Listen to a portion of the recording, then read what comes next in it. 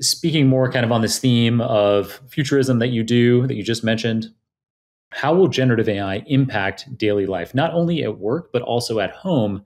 Do you have some specific interesting examples that might blow people's minds? Again, every aspect of our our life will be affected. So for me, a perfect example is how we search the internet.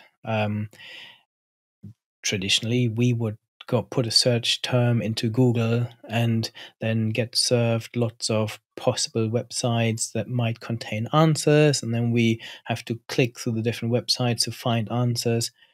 My kids that are between 12 and 18 years old, they simply use Gen AI. They use ChatGPT or the GPT-4 version that is now part of Snapchat. I'm sure you've talked about this on the show that Snapchat added an AI friend to everyone's Snapchat friend list, and this is this amazingly powerful friend that knows everything and can answer your questions.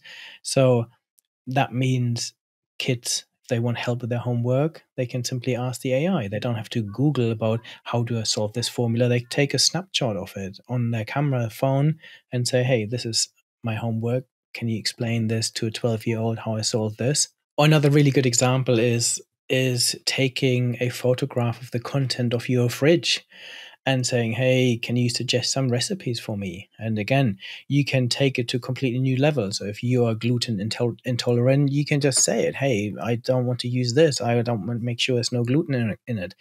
I want to have those health benefits. And it is, for me, AI will become this genie that sits on your shoulder that will help you to do every everyday task better than you could previously do.